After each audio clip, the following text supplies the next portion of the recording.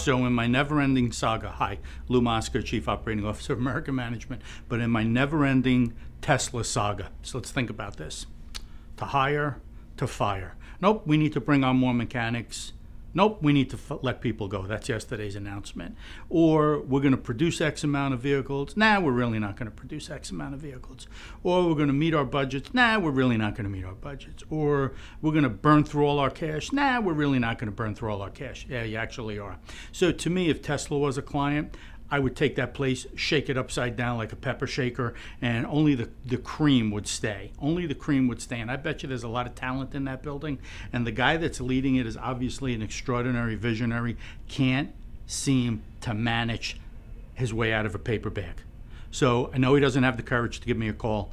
If he did it, we could help him out. But I'm going to tell you, Tesla is a recipe for disaster. You're absolutely crazy to even purchase a vehicle from a company that's on the balls of its you-know-what.